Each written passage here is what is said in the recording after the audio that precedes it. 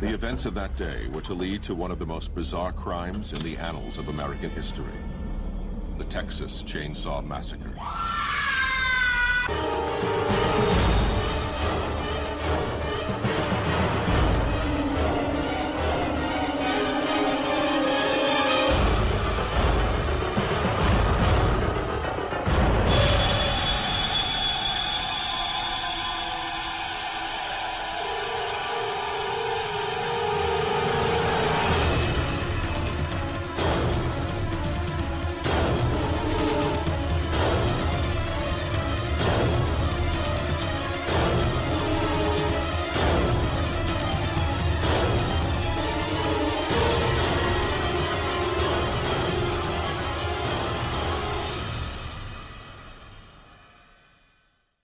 The Texas Chainsaw Massacre, the novelization of the 2003 remake by Stephen Hand.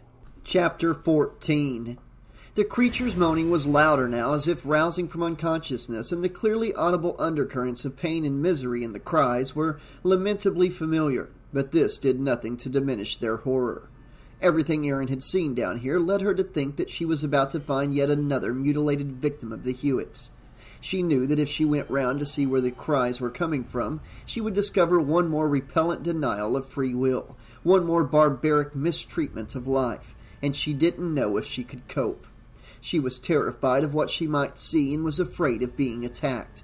What if this was all part of the game to lure her nearer and nearer to her death? For all she knew, there could be more of them, some maniac she hadn't yet encountered down here waiting for her. Or there could be another way into the basement, and old Monty could be hiding in the darkness, watching her with his fat psychospastic son. But then she heard more whimpering and reached a decision. If she denied the tortured creature her help, then the Hewitts had already won. She couldn't just walk away. So, clutching the knife for self-defense, Erin crept towards the corner of the room. Most of what scant light there was in the basement seemed to be coming from here. Fiery shadows flickered on the walls, and she could hear the faint crackling and snapping of hot wood and charcoal. Her feet were still submerged in the cold, stinking water, but she tried not to splash or make any sound whatsoever. She didn't want anyone to hear her approach, though once she turned the corner, there was no way she could remain unseen. The plaintive cries grew louder, more frequent. Erin took a deep breath, then stepped round into the furnace area. More horror, more degradation, more despair. Just as with every other part of the basement, Erin found herself looking at a crazed collage of heavy rope, hooks, crisscrossing beams, and dirty clothing, chains, buckets, and butchery tools, all covered in wet blood and shit, as if someone's bowels had been ripped open then hurled around the room. There were piles of stuff she couldn't even begin to guess at. One looked like it was holding 3 knives, left to stand in a foamy bucket or something of blood and puke. If there was any kind of logic to this hellhole, Erin could not begin to see it. The furnace itself was a decorative standing stove made of cast iron. It threw light into the room and gave off enough heat to make the ambient stench even more pungent and gut-wrenching. Sitting in front of the closed furnace grill was a bathtub. It stood in the middle of the room like a lighthouse in a sea of pulleys, sawtooths, and shit. The sides of the bath were coated with the same indefinable body crap as the rest of the room, only more so. And in the bath sat not an animal but a human being. Erin's mistake made her feel guilty, as if somehow she had been responsible for the destruction of this person's identity. She should have known it was a human making that pathetic noise. She should have known. The groaning from the figure slumped in the bathtub was strangely muted, and the person showed no sign of being aware of Erin's presence. For her part, Erin was too frightened to say anything, but she forced herself to step forward to take a closer look.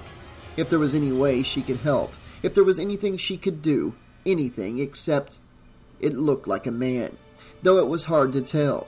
There was a large bloody gash in the middle of his back, which Erin immediately recognized from the meat hook injury she had seen on Andy.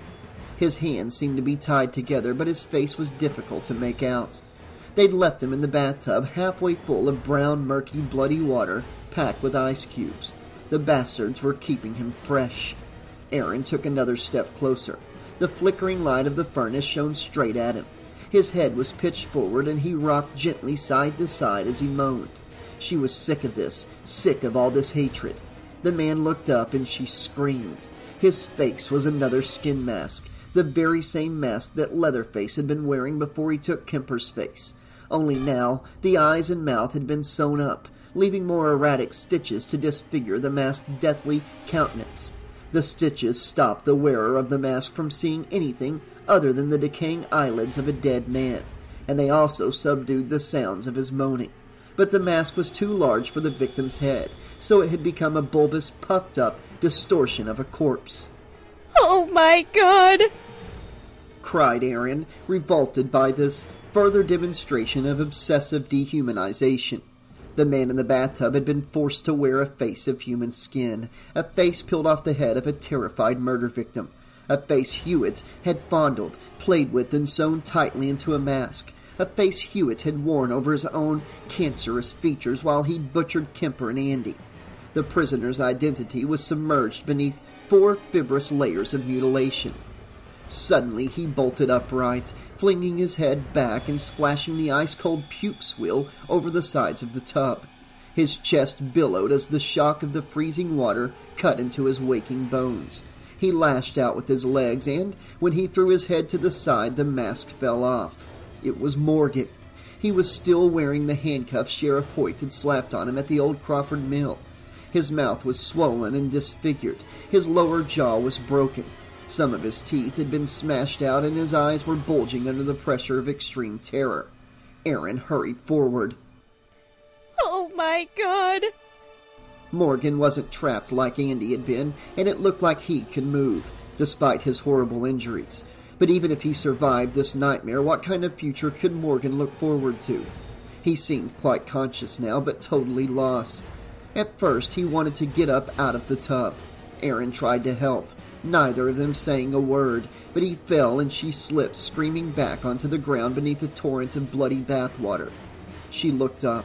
Morgan was extending his bound hands out towards her like a helpless child.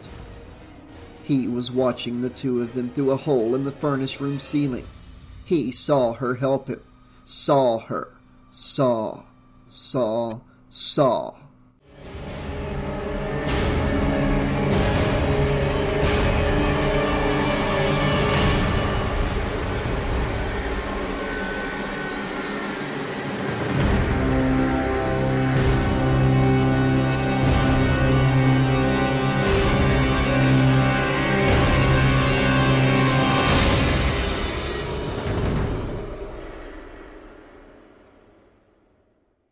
Morgan stood beside the warm furnace, fighting for clarity of thought. His mind was adrift on a sea of pain, and he even had to struggle to remember who he was. But each second he was growing stronger. And now there was 2 of them. Erin had found new hope. Once she was sure she had gotten through to Morgan, she quickly set about finding somewhere to hide. Given that the basement was full of alcoves, shelves, and wooden supports, it should have been easy, but she found nothing. Erin was pleased to see Morgan come and join her, though the sight of his beaten face was soul-destroying, and together they looked for another way out. But again it looked as if they were going to come up empty-handed. The basement shook with the ferocious cyclone impact of the sliding metal door. They looked at each other in panic. They both knew what that resounding crash meant. It meant death. "Oh, over here!" It was a kid's voice, Jedediah. But where? There were heavy footsteps coming down the staircase, and they could hear the pull starter being yanked.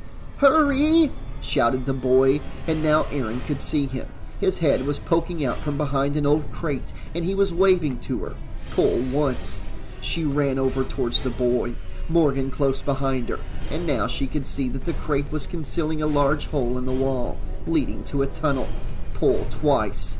Jedediah urged them on as Erin pushed the crate aside and helped Morgan through into the tunnel. His handcuffs were a real problem. The third pull and roar. Praise the Lord and pass the gasoline.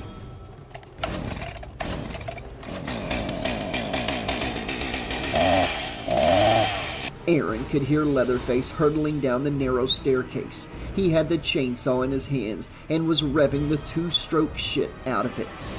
They were in a passageway made from brick and cinder block.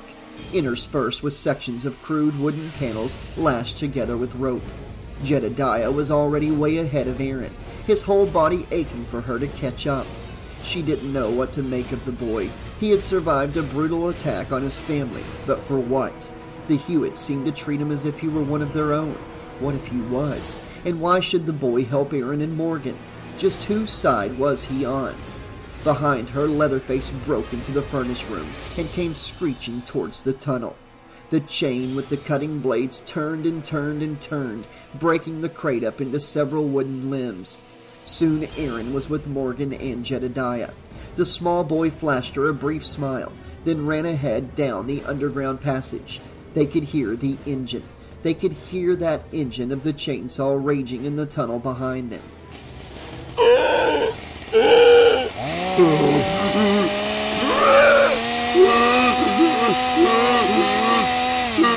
He was coming. The tunnel ended in a small square room made of concrete, a tornado shelter. There were no lamps in the storm cellar, but seams of moonlight filtered in through the cracks in a wooden hatch above them, casting just enough illumination for Erin to make sense of their surroundings. A couple of the walls were lined with shelf racks stacked with rows of mason jars, and there were a few boxes of junk scattered on the floor, but no weapon and no way to stop Hewitt coming into the shelter. But then, that was never the plan. Jedediah stood at the bottom of a stepladder that climbed up to the hatch and waited for Erin to lead the way. She ran up the first couple of steps, but the third snapped in two beneath her, making her cry out as her leg dropped straight down. Morgan reached up to steady her, both his hands still linked by the steel handcuffs. In return, Erin tenderly put an arm around his back and helped him up the ladder with her, and together the two of them made their way up towards the weather-beaten hatch, their ears almost bleeding from the oncoming fury of the chainsaw. Above ground, one of the storm doors flipped open, then another, and suddenly they could taste sweet, fresh air. Erin was still only halfway up the stairs, but it helped Morgan to climb out ahead of her. She watched him disappear through the hatch and then turned down to hold a hand out to Jedediah. But the boy was still standing at the bottom of the steps. He just looked at her, not moving. Then Leatherface entered the cellar. The chainsaw raged like a burning scab inside the close quarters of the bunker, and still the boy refused to come. Erin was about to beg Jedediah to join her, but she'd run out of time. She could see Leatherface without thought or pause making straight for the stepladder. Jedediah tried to get in his way. He ran straight at the maniac and tried to push him back, but the boy was nothing against the killer and was easily swatted aside by one powerful oval-stained hand. Clouds of exhaust smoke rose up the steep wooden stairs as Jedediah crashed into one of the shelves and brought the whole lot down on top of him. Dozens of jars fell forward and broke upon the stone floor, shaking Erin out of her shock at the scene of mindless cruelty she'd just witnessed. Leatherface had reached the foot of the ladder. He held the chainsaw in one hand, never once disengaging the cutting chain, and screamed at her, howling to be heard through the 5-horsepower engine. Erin turned and scrambled up towards the open flat shutters. With only a few creaking steps to go, she reached up and grabbed hold of the sides of the hatch and began to haul herself out. Morgan, grimacing from the agony of the hook wound in his back, bent down and held out his manacled hands to help her, pulling her up. She was almost outside when she felt a soft, clammy vice close around her left ankle. Leatherface had got her. No! She raged, kicking her legs, but the sweating, dirty clamp wouldn't let go, and now it was shaking and pulling her down towards the gasoline chain cacophony. Erin knew what would happen to her. He'd do what he'd done to Andy. Slice her leg, disable and subdue her, bring her back under his power so that he could dress her up in dead skin and then kill her. But Morgan wouldn't let go. He was in agony. Leatherface was much stronger than he was, but he wouldn't let go of Erin's hand, and now the cuffs were helping him, supporting his wrist as he locked both his hands around her and pulled. His muscles tensed and he cried out in pain, yet still he held fast. Erin was being torn between the two of them, but it was clear who was winning. She was sliding down and Morgan was being dragged ever closer to the lip of the hatch. His leg was being brought within full dismembering range of the chainsaw. There was only one way this could end, and yet they'd come so close to being free again. The cry came from Hewitt, only it wasn't his usual demented hollering. It was more like the shrill wheezing of a poisoned rat. Erin looked down and saw Jedediah's teeth sunk firmly, deeply, doggedly into the burly, fitted hand holding her ankle. The boy had come up to help her, and at last Erin knew Jedediah was not family. Suddenly the crushing weight pulling on her leg was gone, and she was almost flying up through the open hatch, propelled by this unexpected release of momentum. Outside, Erin saw just how bright the moon was. The whole area had become a patchwork of silver grass and long black shadow. Morgan painfully helped her to her feet, and then they stepped back and watched to see what was happening. The chainsaw had fallen silent, and neither could they hear any more fighting or voices. Everything within the storm cellar had grown unnaturally and abruptly silent.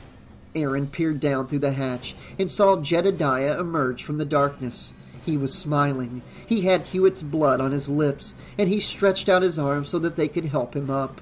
Morgan took the boy's left arm, Erin took his right, and they began to lift, as the chainsaw powered into life and tore into Jedediah's back. The tip of the chainsaw broke out through the boy's stomach, flinging blood and child intestine onto Erin's face. Morgan cried out and let go of Jedediah's hand. Erin realized there was nothing they could do for the boy now. She took one last look at Jedediah's weeping, agonized face, dripping with blood, then slammed the storm hatch shut. Jedediah had sacrificed himself for her, and she could never do anything to repay him. But she was determined he wouldn't die in vain.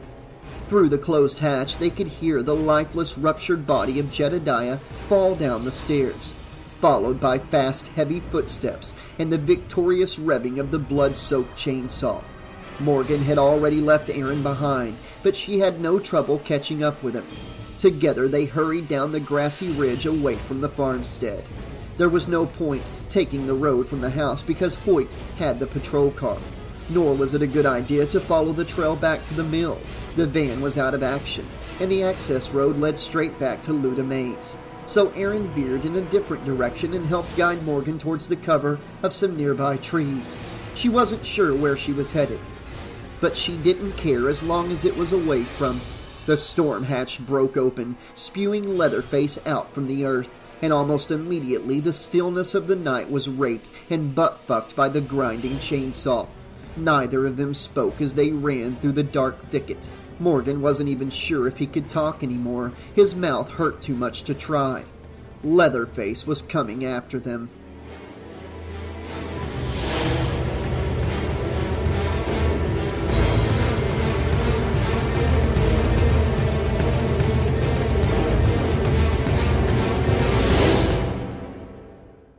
By now, Erin was getting used to charging through woodland. She was used to all the scratches and bruises as she tripped and blindly pushed her way through stuff. Only now she didn't give a damn. All she cared about was that she didn't fall over. Morgan, on the other hand, was in a bad way. He managed to keep pace, but every footstep sent pain tearing through his body, and he couldn't help but cry out. Erin took the lead and tried to knock all the branches and creepers out of her friend's way, but it was slowing her down, and she could hear the chainsaw getting closer. She didn't stop to look, but she was sure that Leatherface was howling through the thicket behind her, stomping on all the green shit like he was a little baby retard. Suddenly they came out of the grove and staggered into a clearing. Hundreds of stars twinkled on the ground before them, and immediately they knew they were looking at the myriad reflections of the moon on the chrome and broken glass of the automobile graveyard. And another vehicle had been added to the collection. When the van had come off the factory line, it had been a plain old production standard Chrysler Dodge A100 wagon. But to look at it now, the van had been toppled and was lying on its side. The wheels had been removed, doubtless for sale at Luda Maze. The roof was a confused tangle of chainsaw gashes. But all this bloody coating would have meant jack shit if Kemper hadn't already been dead.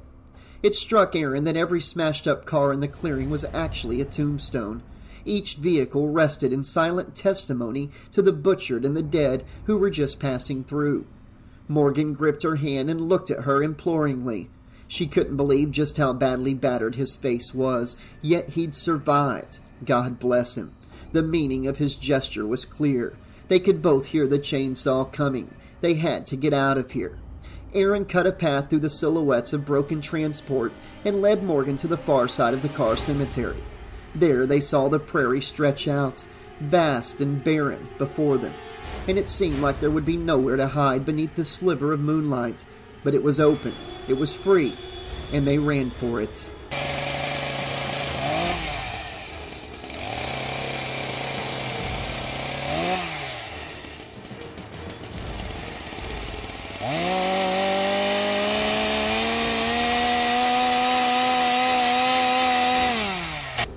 It was Morgan who saw the old house first. The building was concealed within a clump of tall oak, and there were no lights in any of the windows. Yet the boy had recognized the crooked, angular silhouette for what it was. Erin's first thought was that there might be someone in there who could help them. But the closer they ran towards the place, the more it appeared that the large two-story structure was derelict.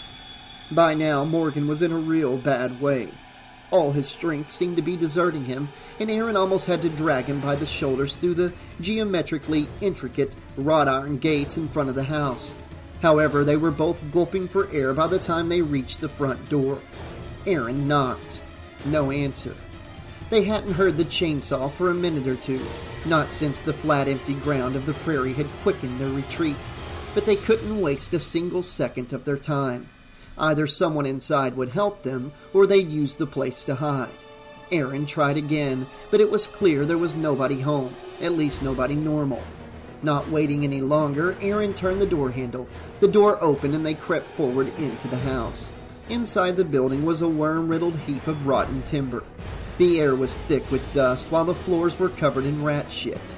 None of the walls looked very sturdy.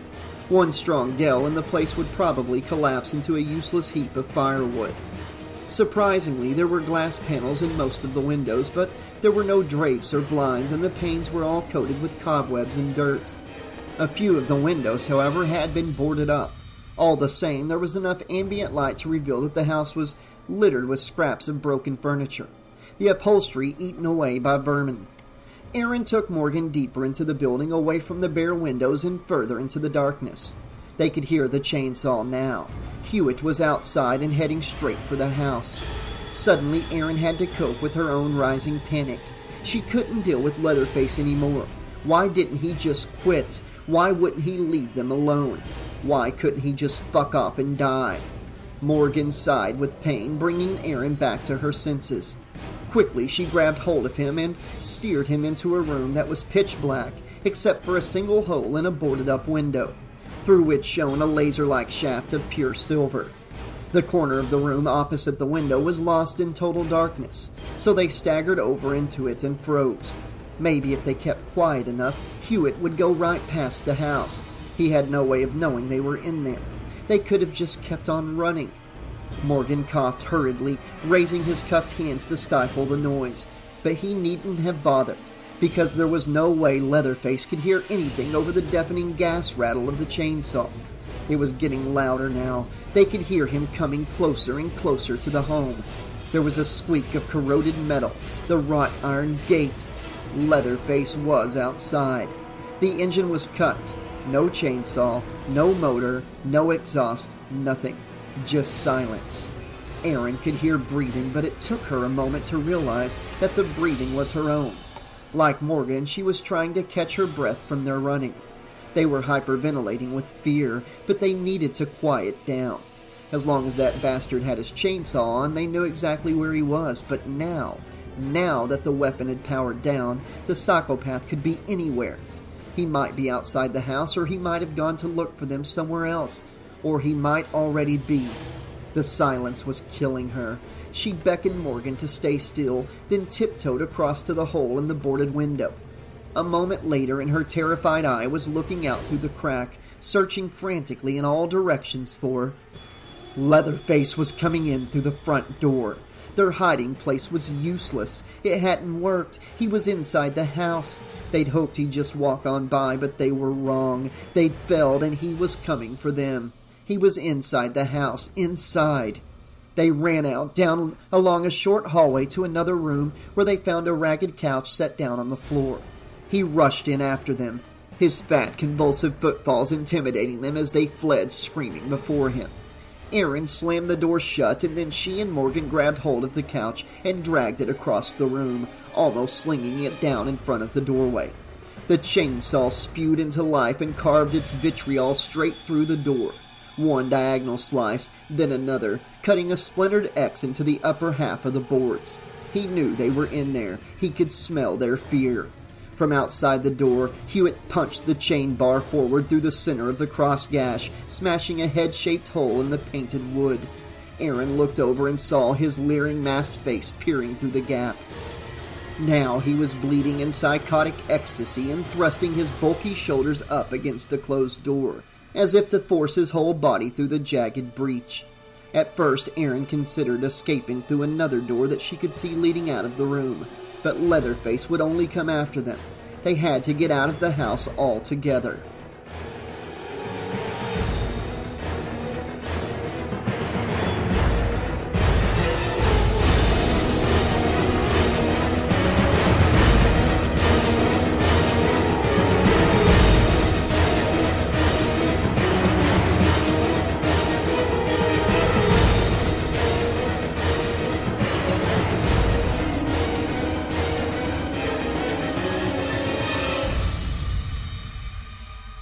She ran across to the boarded window and started to pull at some of the makeshift panels.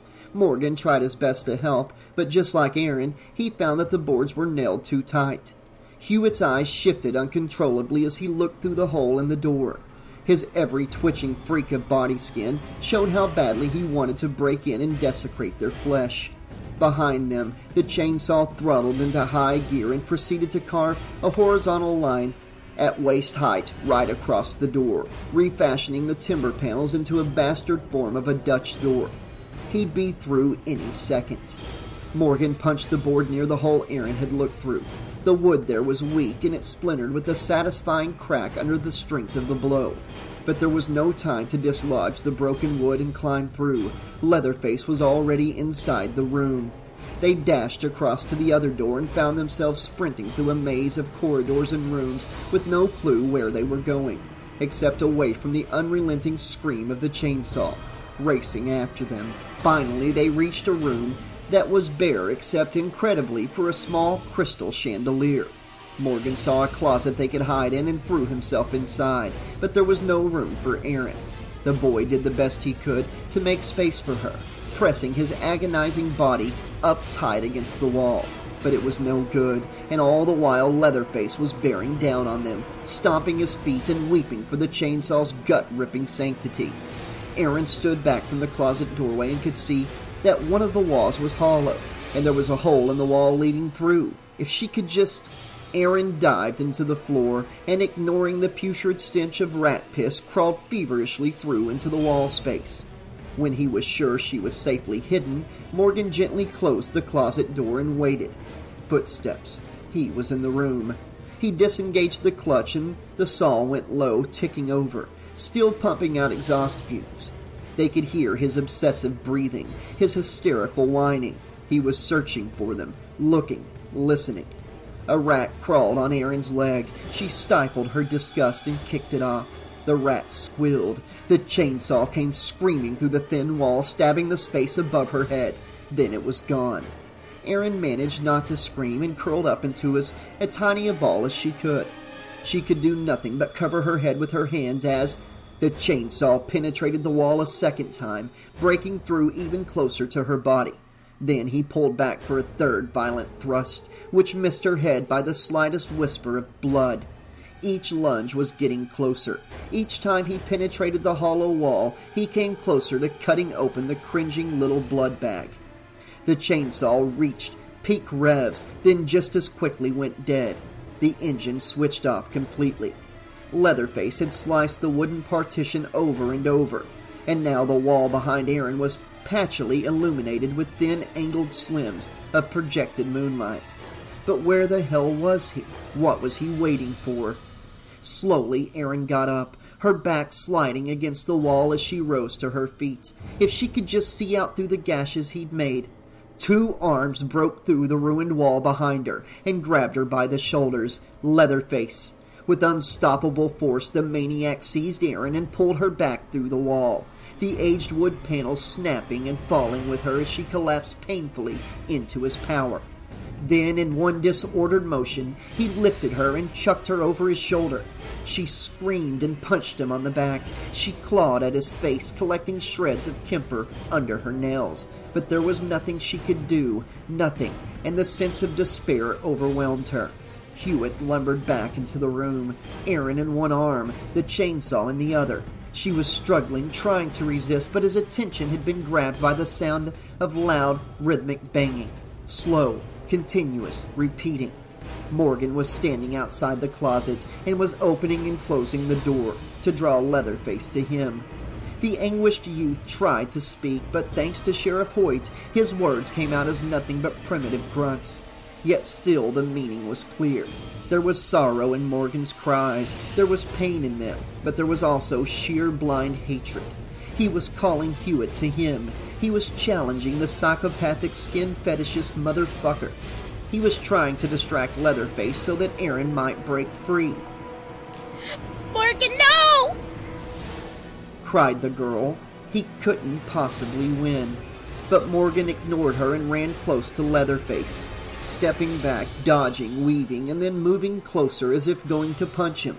Hewitt slammed out an arm and chopped Morgan in the throat. The boy cried out and dropped to his knees, his windpipe in excruciating pain. He'd been so winded that if he hadn't already been struggling to breathe, he probably would have chucked. Leatherface pitched his shoulder forward and slammed Erin onto the ground, where he pinned her flat on her stomach by placing one of his fat, spastic boots onto the flat of her back. Erin squirmed and tried to crawl free, but he was too strong, and she felt her ribs threaten to crack under the pressure. Quickly, Hewitt dropped the chainsaw. It hit the old floorboards with the sound of a leather anvil, then picked the toothless little bastard up by the scruff of his scrawny neck. He hauled Morgan up towards the chandelier and hooked the boy's arms up over one of the metal and crystal branches, until suddenly the boy was hanging from the ornate light by his own handcuffs. Then Leatherface let go, causing Morgan to drop, and the steel bracelets to cut deeper into the already bleeding skin of his wrists. Morgan cried out. The situation was helpless. Erin underfoot, Morgan hanging like a fish on a hook, and Leatherface, master of them all. Morgan's legs kicked and flailed in midair, the turbulence shaking up dust and traces of stinking rat fuck. He tried to shout, but his jaw was broken and pain shot throughout his body. Leatherface wrenched on the starting cord of the chainsaw, and suddenly he was back in shit-kicking business. Morgan wanted to scream, but could only squeal like a piglet through his damaged mouth. Erin fought all she could and hollered in sympathy for what she knew must surely be coming. But she was like a fly on the windshield of the freeway. Thomas Brown Hewitt, on the other hand, roared through the serrated cylinder lips of the Kemper face and lifted the rotating cutter straight up through the middle of Morgan's legs. Up through the groin, up through the abdomen, blue sparks flying in the dark midnight room, and up through the victim boy's chest, roaring and killing the twitching little bastard as he shook from the chandelier in tight-lipped self-pity, the whining pathetic coon shit. Blood sprayed out from the jolting corpse, splashing against Hewitt's man apron, forming a cologne of death on Erin's bare neck and face below. She looked up from beneath the bastard's shoe and watched him struggle as he tugged the saw up into bone and tendon. Wrench, wrench, wrench, god damn it how he wrenched, until at last the saw broke free and carved its way upwards in a fountain of red, cardiovascular puke. But the sharp release of the saw from Morgan's remains caused the killer to lose his balance. Leatherface toppled sideways, and suddenly Erin was loose. She didn't wait. The moment she felt the bone-breaking weight shift from above her, she crawled forward and rolled out from under him. He saw her, but the chain was caught in Morgan's neck. He gave it more revs to crack through the spinal cord, but Erin was already bursting out of the room. Leatherface screamed and fed the saw more and more power, so that he could disentangle it from the hanging corpse and go out after her. Flecks of neck tissue spat into his mask, and he squealed, licking the blood off his lips. Erin hurtled down the passageway and out through the front door. They never should have stopped at that old place. How did they even begin to think they could have hidden in there from him? He probably knew every damn square inch of this town. It was his slaughter ground. And now Morgan was dead. Morgan, poor Morgan. She remembered him rolling his joint, smiling without a care in the world. The poor bastard. Drops of Morgan's blood were on her tank top. She was limping and suddenly realized her leg was injured. She wasn't sure where or how. It all blurred into 12 hours of pain, and she ran.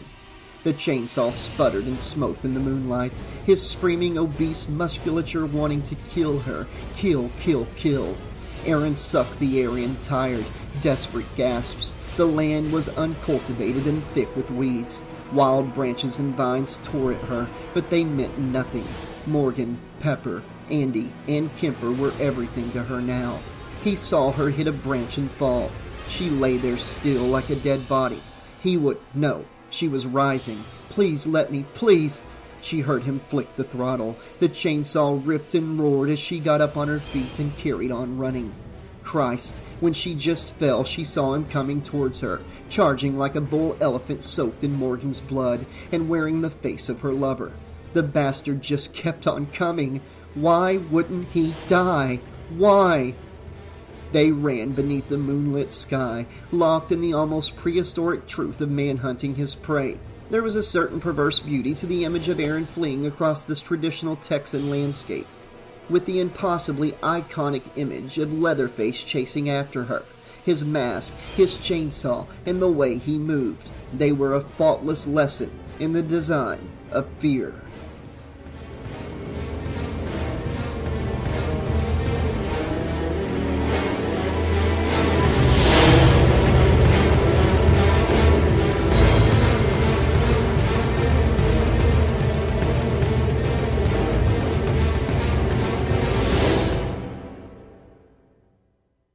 Okay, Slashaholics, this has been Chapter 14 of the Texas Chainsaw Massacre, the novelization of the 2003 remake. Well, we thought Morgan was dead before, now we know he is for a fact, but even though you didn't voice any lines tonight, Shawn Campbell, you did a great job as Morgan. Thanks for playing along. And if anybody listening would like to voice a character in a future audiobook here on the channel, just sign up on the Patreon for as low as, you start at the $10 tier and higher, and you can voice a character in each book. And you get a lot of other great rewards as well, and you'll be supporting the channel, keeping it going and growing for years to come. I depend on the Patreon page since I'm not able to monetize the channel on YouTube. But yeah, I'm really enjoying this book so far. We're in the home stretch now. I think we've only got like 2 uploads left of this book. Then I'm going to be finishing Event Horizon and starting up on Final Destination, Destination Zero, which does this cool thing from what I've heard. I haven't read it yet. But it's got a little bit of backstory in it that ties in with like Jack the Ripper and stuff. So I'm really looking forward to that one. But yeah, I'm really enjoying this. This is going to be a lot of fun wrapping up this book. The whole battle between Erin and Leatherface, the chase, and the way things end. I can't wait to see how Stephen Hand covers that. I'll be back very soon with more. Until then, this has been your friendly neighborhood 80s slasher librarian saying thanks for listening. Be excellent to each other.